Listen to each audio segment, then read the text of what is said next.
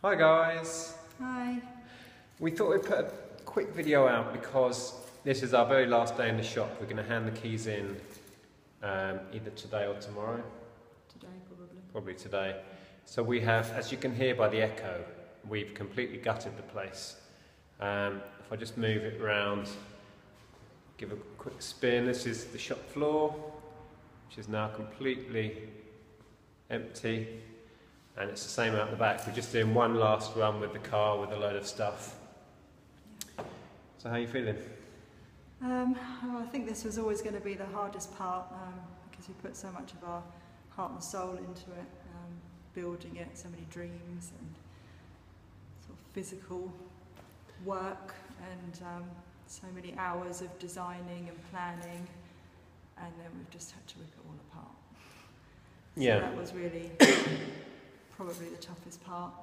I found it difficult taking apart the counter yesterday because it just seemed such a waste.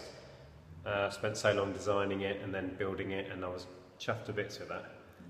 So it's just a shame that, you know, we didn't get masses of use out of it. The same with all the panels that were up on the walls. We pulled those apart yesterday, and yeah, it's just a shame. But there you go, life moves on. We're glad we did it, as we said before. Glad we gave it a shot, and we're happy to be moving on. It's just, yeah, tough pulling it all apart. Yeah. But anyway, I'll quickly show you out the back as well and show you how it's all looking rather different now. Okay, so as you saw before, this is, completely gutted shop floor. And then out here, there's no lights, that's the old tack cave. Now completely empty, all the stock gone from up there. I left these that I put up because I don't see any point in taking them down. And the old mega shelf, I'm just leaving that up there, but everything is cleared out. All the stock gone. This was just filled with stock. And the old tiny little kitchen place we had. So yeah, completely stripped it out.